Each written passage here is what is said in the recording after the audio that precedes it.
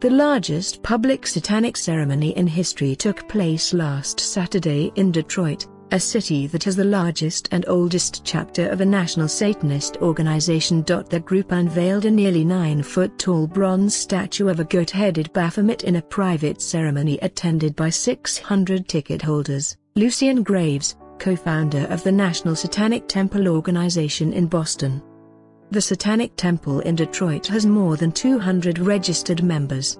They are so active and well organized, Graves said. There's probably been another wave of interest since this event. The Detroit chapter is the first of the national organization, Graves said.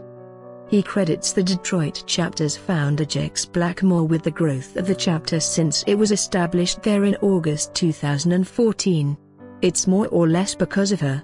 She was just a very confident person who started working with us, Graves said further. The pair met in Boston and then she moved to Detroit and set up a chapter there. Blackmore said it is their largest chapter.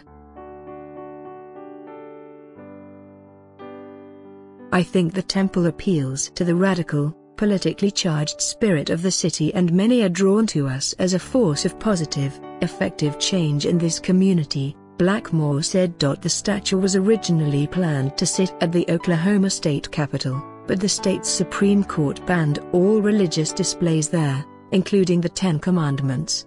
The statue was created through $28,180 fundraised by 1,041 people on Indiegogo.com last year.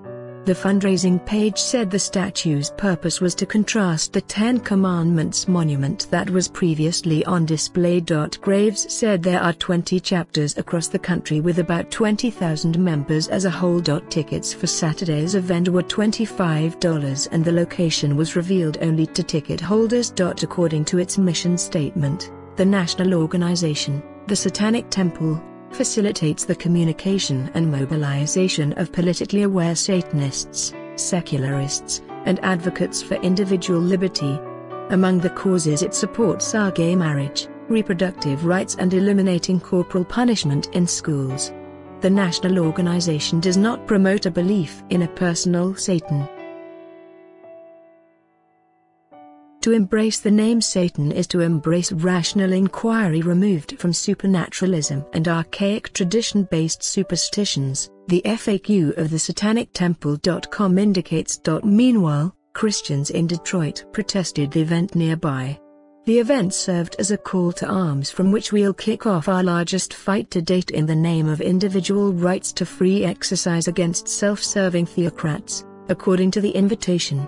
People are trying to push religious agenda, whether it's part of the public opinion or not, Graves said.